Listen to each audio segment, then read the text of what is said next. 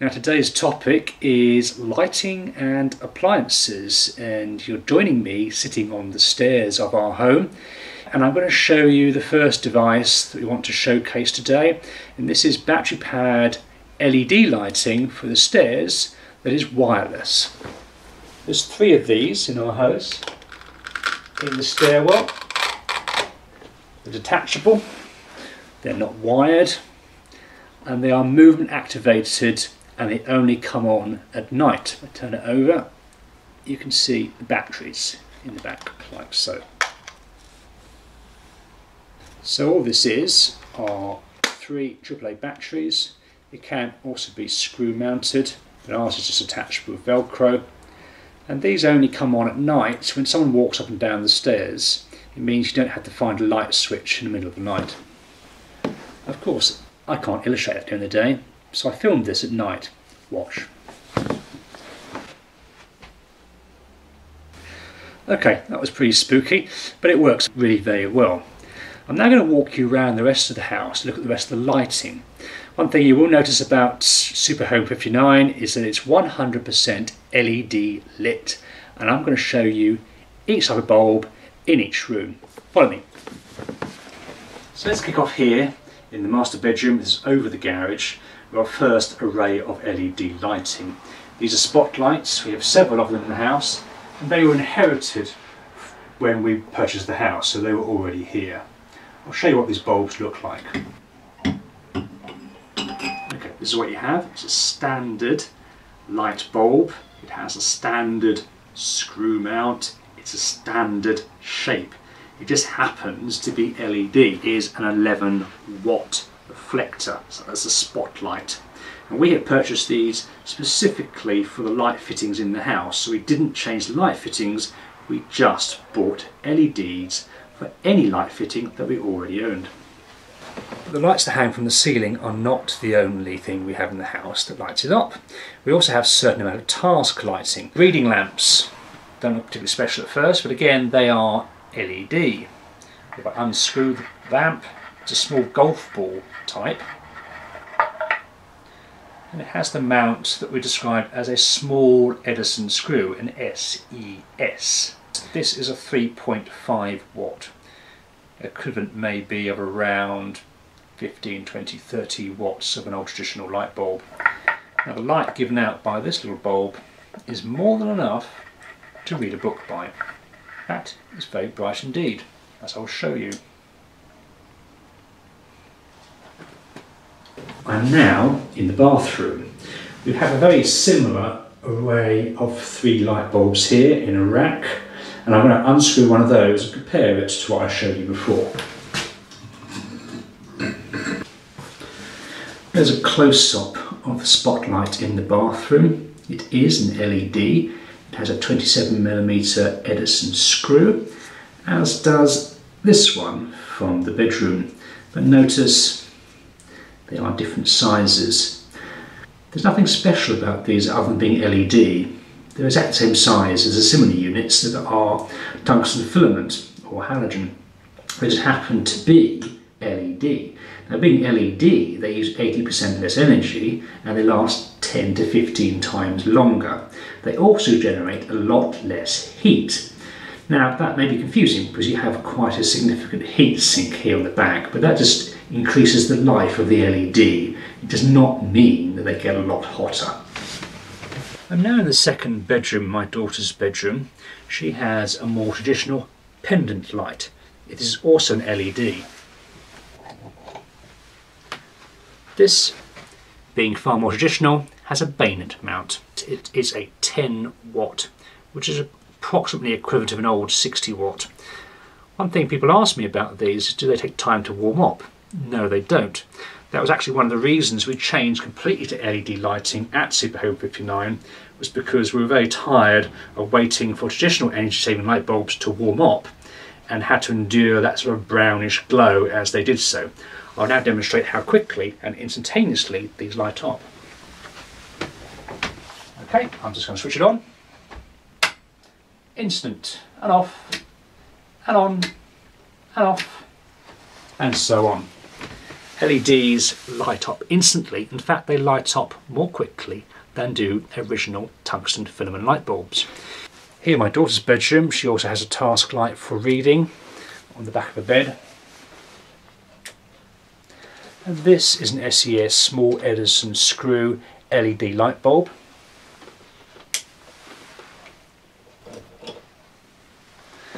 And that truly is tiny.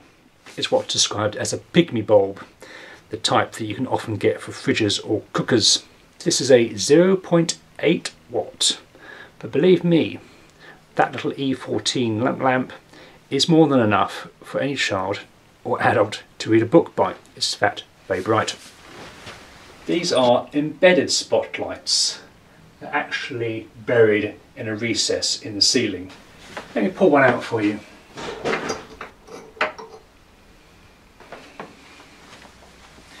You'll recognise this. It's the same R64 spotlight that we use in the bathroom. All of these embedded lights in the upper floor of the house, of course, drill a hole through into the attic above. That's not exactly how we would have liked it, but they were here a moved house, and rather than paying to have all the holes plugged, we simply plugged the space in the attic above it to make it airtight. That means there's actually no airflow past these bulbs, keeping us nice and warm. Here we are in the number 3 bedroom, which is currently a study, and we have another pendant light similar to the one you saw in my daughter's bedroom, a 10 watt equivalent of 60 watts. And what we have behind me is another work light for her desk, and it's also an LED. This is what they call a golf ball sized light. It's on a standard bayonet mount, and this is a 3.5 watt example. Again, more than adequate, bright enough to read by and to work by. Also notice the type of mount that it's in, a traditional library green glass and brass mount. You can more or less use any decorative lighting now you like with LEDs, as long as they have the standard mount, and of course they all do, with the possible exception of some of the halogens, which we'll discuss later. Here we are in the lounge, and all of the light fittings here are embedded LEDs, and there's one there, there's one there, and there's one there. There's also a fourth in the hallway behind me, and they are fitting the R64 LED fittings. Behind me is a corner light unit that actually is freestanding on the floor, and both the bulbs here used are LEDs. Up there is a small Edison screw with a kind of candle-like fitting. The uplighter fits a larger E27 Edison screw fitting, but apart from that it's a very standard pendant style lighting that happens to be an 8 watt. And more task lighting for reading. This one next to the fireplace is a standard table lamp, and inside it a standard bayonet mount for an LED light bulb that is also that sort of candle shape there. It's a 4 watt bulb. This is the dining area, and this is one of only 2 light fittings in the entire house that was purchased just for this house. They were the only 2 light fittings we could find in the shop that had this unique layout of 6 spotlights.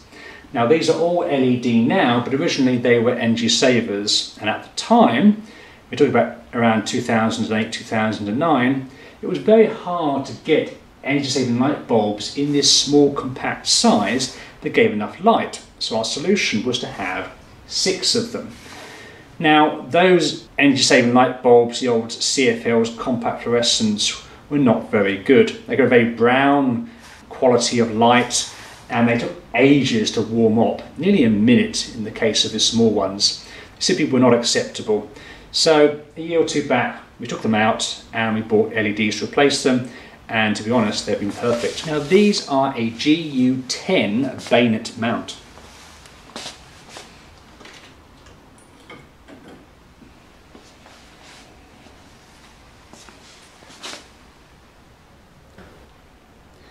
very small, just fit nicely in the palm of my hand. These are a 5-watt GU10 spotlight, and these deliberately are designed specifically for these type of light fittings, but you can buy these in any hardware store. Here in the main body of the kitchen itself, we have an exactly identical unit of GU10s, 6 in a string. These are the only light fittings in LED that have ever failed. We have had 2 failures in the GU10s in a space of 5 years, which admittedly actually is pretty good, but not as good as advertised. These are meant to last 15 times longer than normal. So we've had to replace a couple of these. And this is why you can spot a slight oddity. That one is different.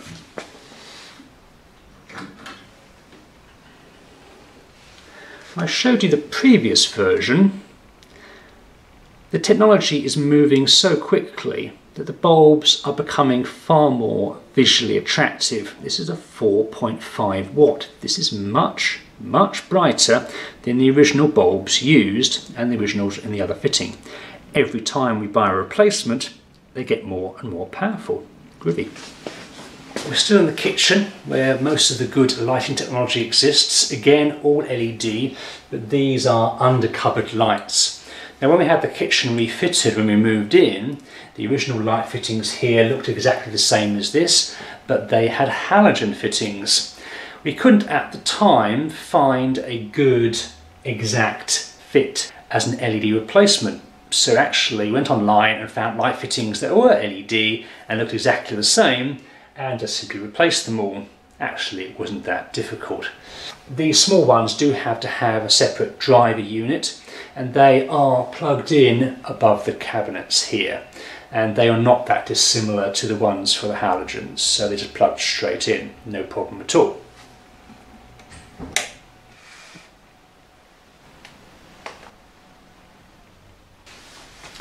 Now, I've also replaced the original halogen capsules that were in this extractor unit. This was the most challenging piece of retrofit that we've done in the house in terms of the electrics, because we couldn't change the entire extractor fan unit. We could only replace those tiny little units in there.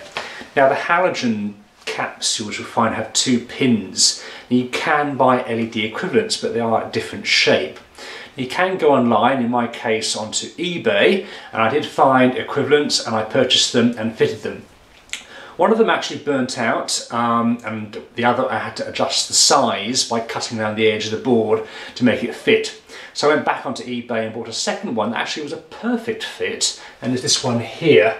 If I switch them on, you can see they both work extremely well.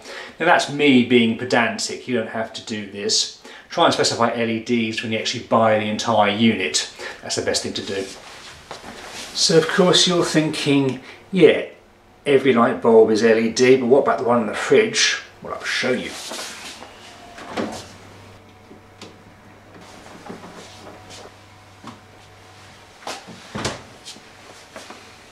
And there you go. The smallest LED light bulb in Superhome59 is indeed the one from the fridge, and that is rated at an almighty 0.7 watts, an E14 small Edison screw light bulb, a pygmy.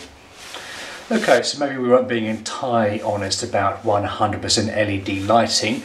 There was at least one tungsten filament light bulb in the house, and it's here in the oven. Let's talk about white goods now, and in the kitchen here we have an A++ rated energy efficient fridge, a very good one. It's a fridge freezer. There's a sticker on it that proves it, but my wife insisted that I put it somewhere where she couldn't see it all the time, so here it is, just there. Staying in the kitchen, I'm talking about white goods now. Both our washing machine and our dishwasher here are both A-rated machines. Moving on to the black goods now.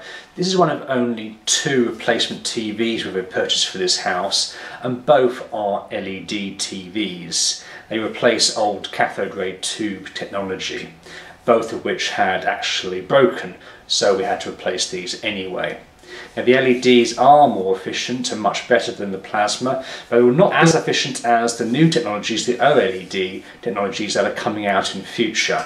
Now the LEDs themselves do nothing more than create the backlight. So the technologies that represent the screen here are similar between LED and plasma, but these actually are more energy efficient, the ones with the word LED written on them. Several years ago we had this enormous grey CRT screen TV.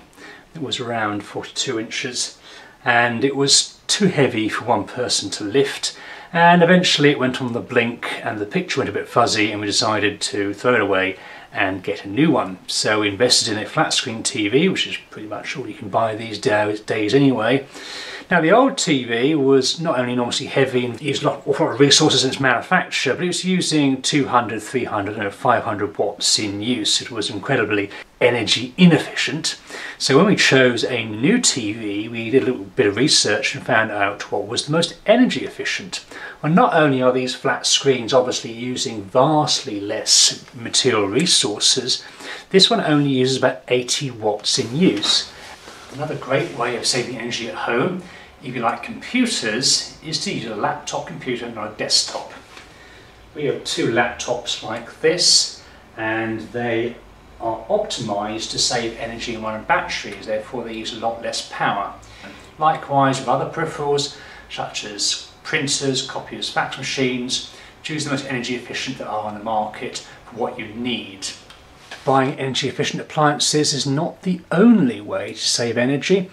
Another way is simply to switch them off. If you look down the floor here, we have a 6-gang socket, each of which is individually switched. And several of those plugs are marked up with the sort of things you want to switch off. So for example, that one there is marked up as the amplifier, the TV, the Blu-ray player and the DVD recorder, all of which can be switched off. Note that we do not switch off the Sky HD player, as that needs to update overnight anyway. It wouldn't do it any good, but those are exceptionally low usage anyway.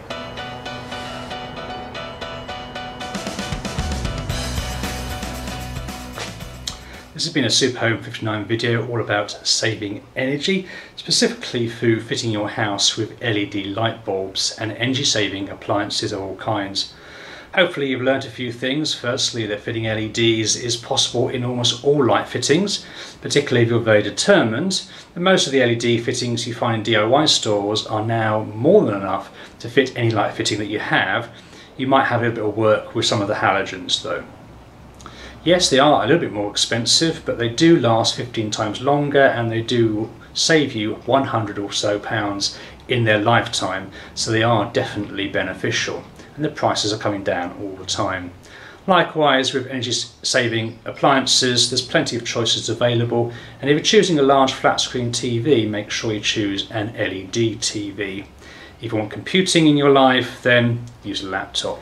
Thank you for joining us here today, thank you for watching. You can come to Superhome59 and ask questions of us about anything you've seen here today, or even contact us online at www.postcarbonliving.com or at the Superhome website where we have a page. In the meantime, have a great day. I'm Mark Brown. Farewell for now, and remember, you too can conquer your house.